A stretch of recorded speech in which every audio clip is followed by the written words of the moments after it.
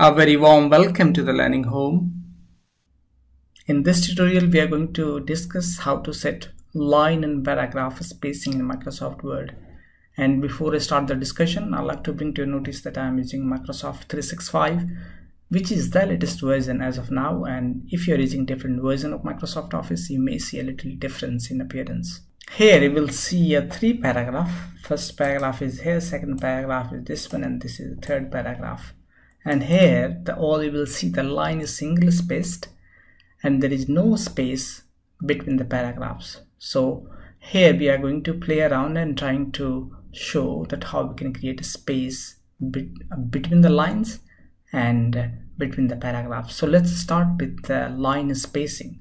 So what here I'm going to do, I'm going to select this and I will go to the home tab and paragraph group, and you will see the option here which calls line and paragraph spacing, and we can click over there and choose what is our preferred line spacing between the lines. So here imagine I'm going to choose two times, and you will see there is a line spacing of 2 lines between the lines. So this is one way of doing things. If you don't like this, you can go back to here again and you can choose what is your preferred line spacing. So here we have changed to 1.15. Second thing is that how we can create a spacing between the paragraphs. So here what I'm going to do, I'm going to select both the paragraphs and go to the same place, and I can add a space after the paragraph. So here you will see that there is a space is created here and here, which is basically creating a space after the paragraph. Here also I can create a space after the paragraph by selecting this, select it and add a space after the paragraph. So you will see a space is created over there. This all same thing we can do with the search box also. If search box is not activated in your Microsoft Word, you can activate by pressing Alt plus Q. At the moment, in my case, this is activated, so I'm just going to press line spacing, and you will see the same option appeared over there. And if you want to change to some other values, let's say 1.5, and you will see the line spacing changed from 1.15 to 1.5. The third option to achieve the same thing is through the paragraph dialog box. Select all the paragraphs and go to the small icon here, and you will see an option, the spacing.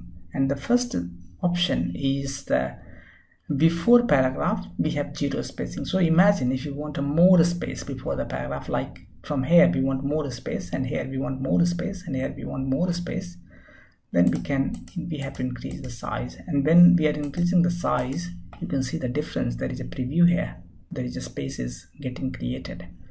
Just press it, you will see a space has created before the paragraph. Similarly, if you want the space after the paragraph also, just increase it as per your convenience, and you will see a preview option here.